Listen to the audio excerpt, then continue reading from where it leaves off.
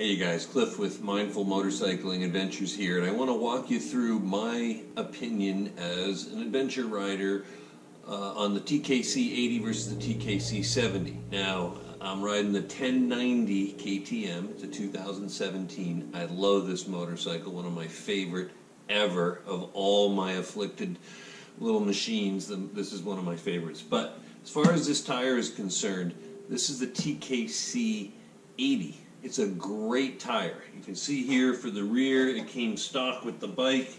This is a 150/70/18, and after the first 1,000 miles, I punctured. So I had to plug it, and it's been sitting in the garage, and I've been running the TKC 70s since then. Now this is about a couple $100 as I recall. TKC 70 is about $100 or about a couple $100 too for the rear, a little bit less for the front.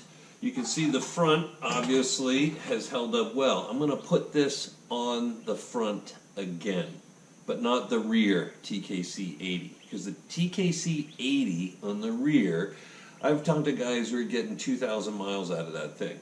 This has 1,000 miles on it.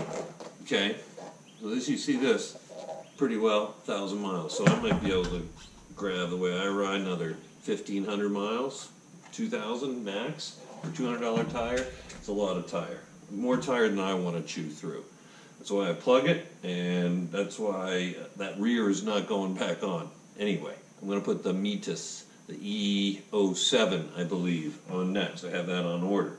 But as far as the way these tires ride, I love both tires. Now the TKC 70 wears much longer. I'm going to guess it is 70% on-road, maybe 30% off. But this tire, the TKC 70, actually performs really well off-road.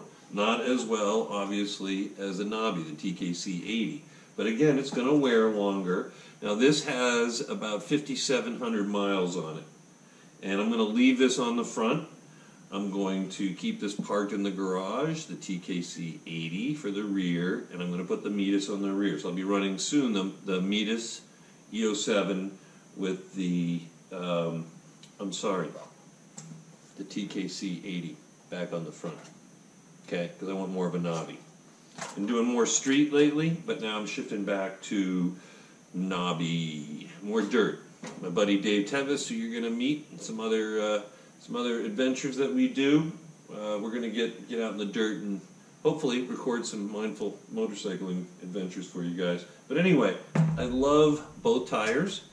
Both tires are priced as a premium tire.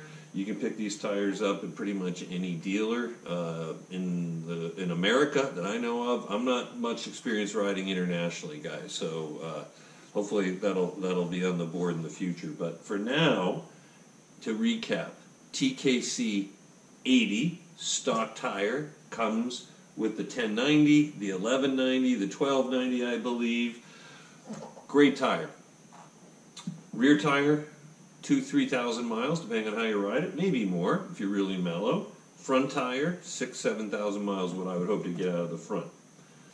TKC 70, also a great tire. Obviously less aggressive off-road, really comfortable on-road. Both of these comfortable on-road. Both of these great in wet pavement. Obviously this TKC 70 is not going to perform as well in the dirt, but out in Arizona where I ride, Southwest, Utah, Colorado, this thing rides really well. And you can see that the rear's got about 6,000 miles. I could probably push another 1,000 miles out of it, but I'm looking forward to getting those TKC 80 back on the front and the Metis E07 on the rear. So I hope that helps you in your deliberation for tire selection for your adventure bike, whether you're riding a KTM, BMW, Triumph, whatever your preference for steed. I'm sure you would get great pleasure out of either tire depending on your riding preference. I'm Cliff Jones with Mindful Motorcycling Adventures. Thanks very much for sticking with me.